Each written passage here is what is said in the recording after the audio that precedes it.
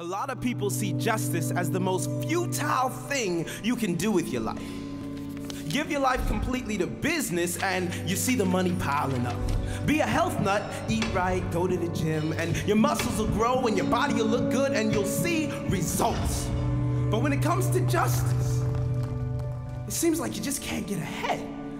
You patch up one hole and something else rips open. You bring peace to one region and war breaks out in another. You rebuild after an earthquake and a tsunami hits, and you work and you work and you work, and there's never any profit. There's no bank where you can store a surplus amount of justice in. Stability is never permanent. Something always tips and people always ask, is it even worth it? And that question, though understandable, quite frankly, it's ridiculous. And it rarely comes from those who are actually tired from pursuing justice and not just tired of the idea. It rarely comes from people who labored for years and have good reason to ask it. And you know why they never ask? Those type of people become friends with those who suffer. Family even. Because it's one thing to wonder if someone else's freedom is worth fighting for. But when you begin to identify with that someone else, commune with them, that's when the question is no longer worth asking. That's when it becomes offensive even. What do you mean, is it worth my time? That doesn't even deserve an answer. I don't care how long it takes. I don't care how many times you fail. I don't care how little progress is made. You never stop fighting for your own.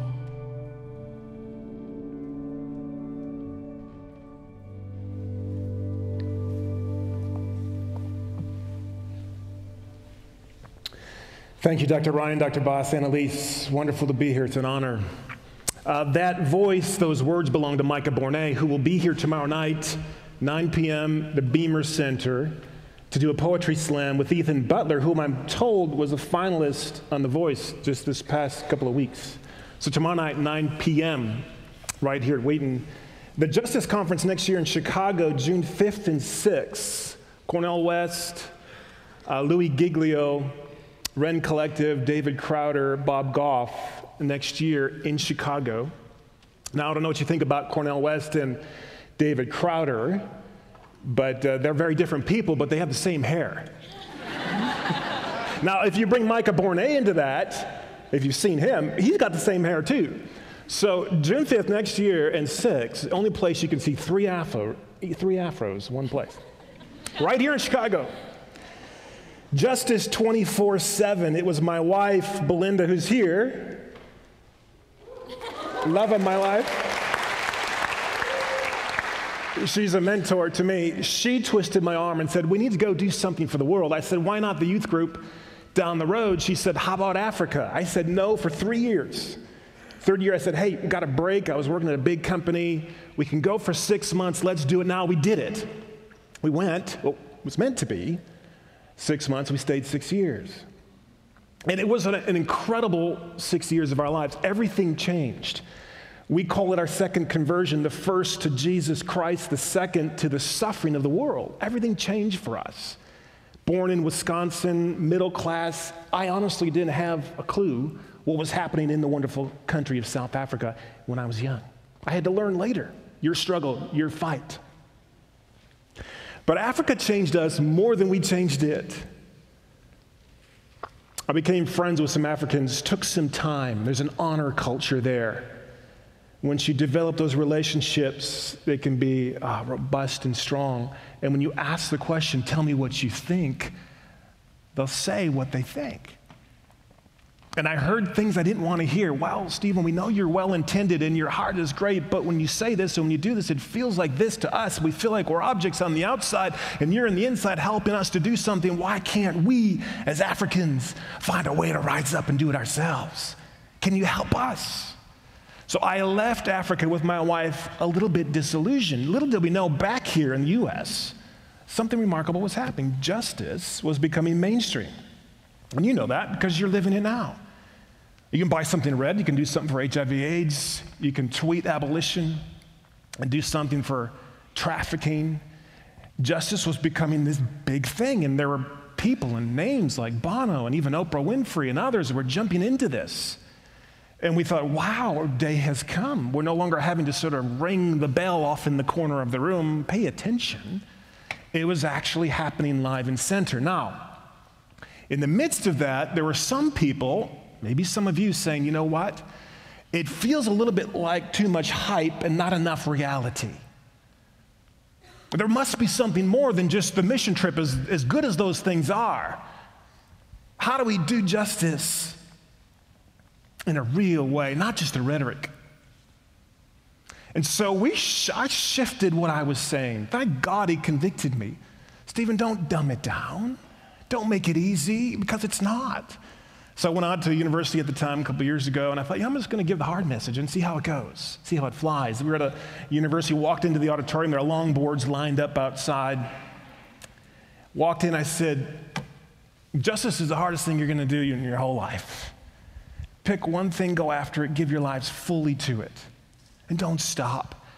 And when it gets hard, press in further. Why? Because the people that we serve are worth it.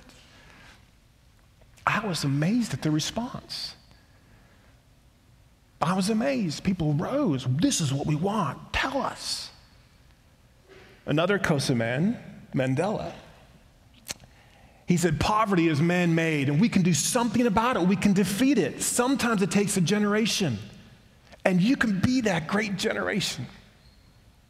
And then there's these verses tucked in the Bible that don't let us off the hook. We may think, you know what, it's too hard, it's too complicated, we're not going to do hype. Yeah, but you know what's required of you? You've got to act justly. You've got to walk humbly, you've got to love mercy. If you believe in me, you'll do these great things, and you'll do even greater things than me, Jesus said. Hey, no, it wasn't you that chose me. I chose you to go and bear fruit that will last. Can we change the world? Yes, we can change the world, but we have to change how we change the world.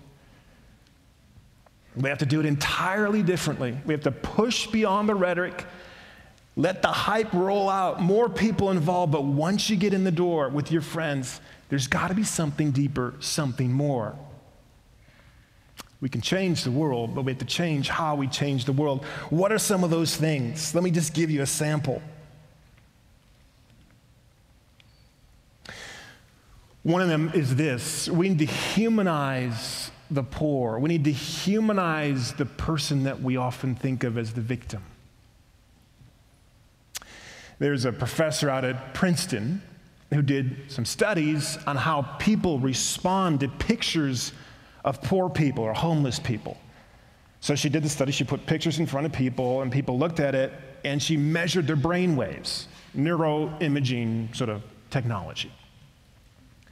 And she found something extraordinary. She found something very convicting, that people, when they see a poor person, respond, the brain waves are the same way we respond to an object, not a human being. We see them as them, objects, not people. Now, I mentioned Bono, and Bono has taken a lot of trips to sub-Saharan Africa. I don't know him, but friends of friends do. And on one of those trips, he was walking through a village. And if you've been out there anywhere in the world, you realize that it's kind of like when kids play soccer, they don't know how to play yet. All the kids just follow the ball around the field. It's like a little cluster. Well, that's what it's like when you go to one of these beautiful villages where there's just a cluster of people. And so there's Bono with a cluster of kids and then his entourage on the periphery. And he stopped and he looked at one of the kids, little boy, and he put his hand on his head. And these are the words he said: "Isn't he royal? Isn't this child royal?" And the friend of the friend of the friend that relayed the story to me never forgot that phrase. Why? Because this is no longer a kid who's poor or a victim. He's actually royalty. Something high, lofty, beautiful. When Jesus says, when you do something for the least of these, you do it for me, he was saying the same thing. Isn't that person royalty? So it's not until we move beyond seeing those who suffer as objects, sort of contempt, sometimes scorn, or, oh, we just need to throw $1 to that person, I feel guilty. It's not until we lift them up to their feet and look at the homeless person and say, hey, what's your name? Where are you from? How was your day? Yeah, we can talk about money too, but I want to know about you. Suddenly, that person is no longer an object, but a person. Once we do that, the whole thing changes. We need to humanize the poor. Secondly, we need to redefine the problem. Now, what's been happening in the justice conversation is very profound because it's not just new people getting involved.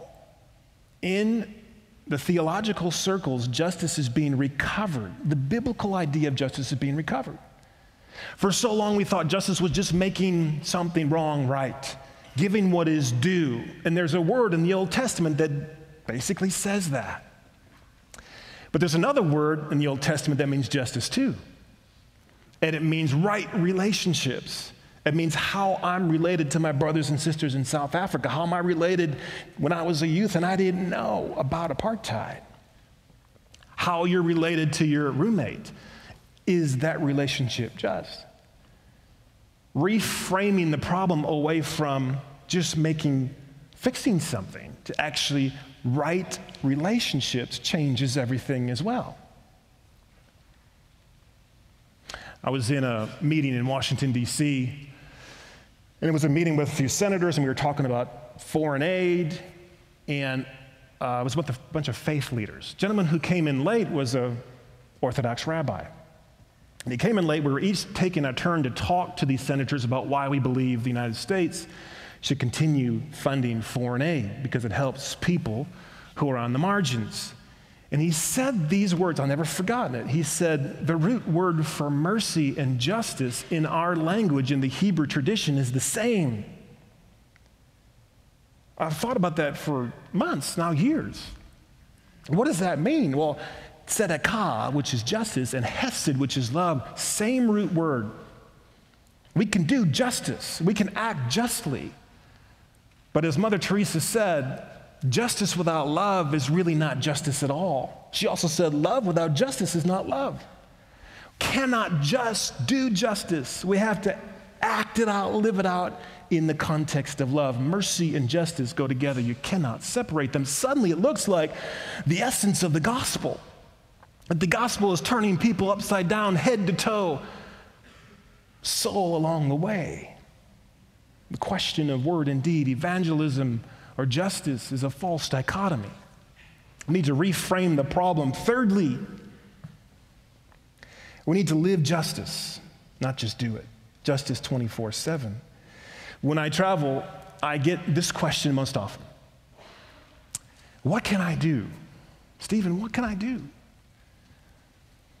My team, who's here, what question we often get the most? What is it that I can do?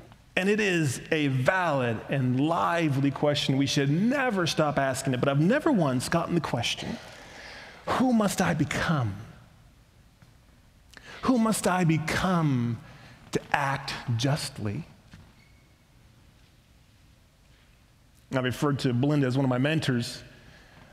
I've also sought teachers on the margins and on the edge.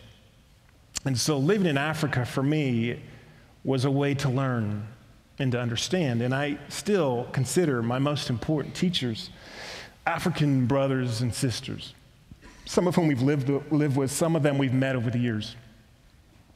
And one of them is a woman named Charlene, who I met just last year. She's from the Democratic Republic of Congo.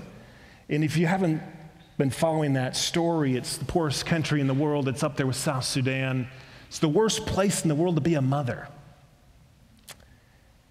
It's also the worst and most dangerous place to be a woman.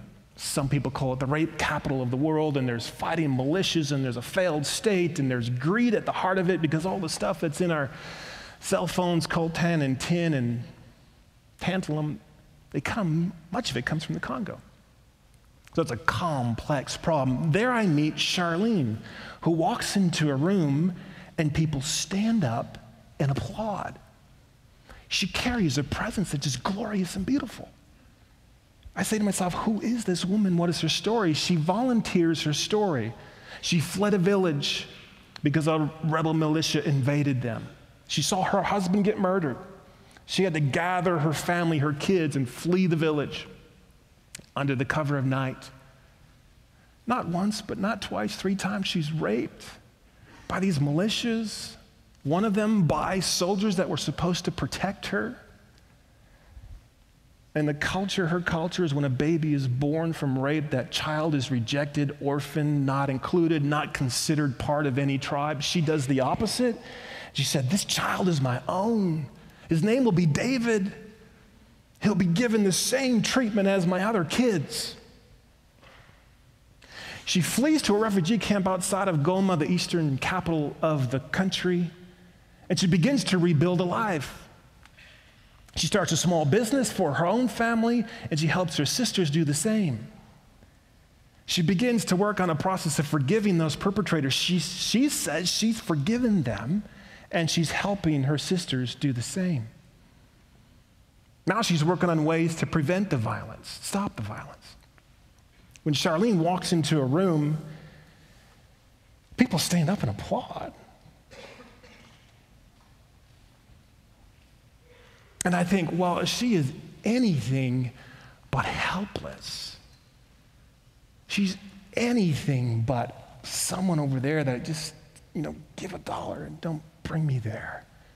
She's a modern day hero, someone that we can learn from. She's not only talking about faith, but living it out. She's reframed the problem, her relationship to us, her relationship to her sisters. Justice for her is a very different thing than justice is for us. So on the plane ride home, I asked myself, gosh, this woman whose faith towers above mine, what is it that I have to learn? How do I live justice? Not just a mission trip, but if I'm thinking about the world, why not think about people right here in DuPage County in Wheaton? We have an office just down the road. Emily leads it. And we have Iraqis and Congolese coming in on a regular basis. If you want to meet someone, one of these kind of people, have lunch, have dinner, meet them, hear their stories.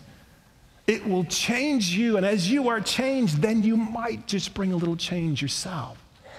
It's relationship. It's both ways. I asked myself, if I were she and she were me, would I be like her? Would I have the faith, the strength to do what she is doing? What if she were you and you were she? I wrote these words in my journal on the way home. What if she were you and you were she? Would she plunge her heart and mind and soul into the complexity?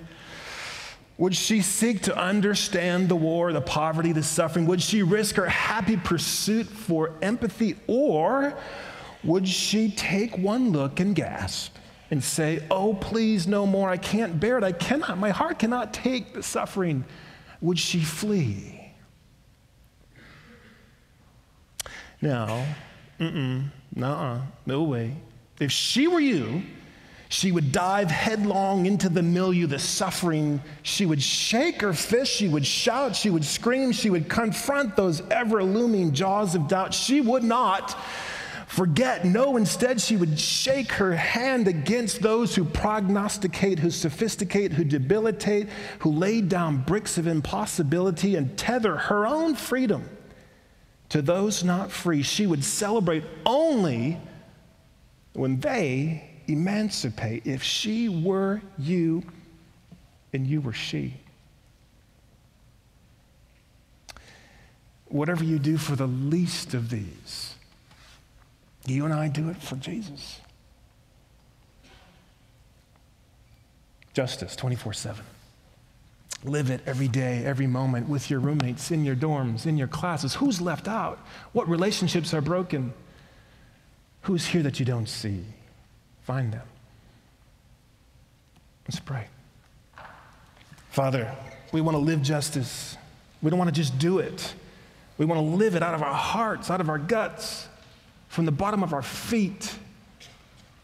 to the top of our heads. Give us that courage, that strength to live biblical justice, what you've called us to. We know what you require of us, to act justly, to live it 24/7, to love mercy, to walk humbly with our brothers and our sisters, to elevate those who suffer, to see them rise and become heroes and change the earth.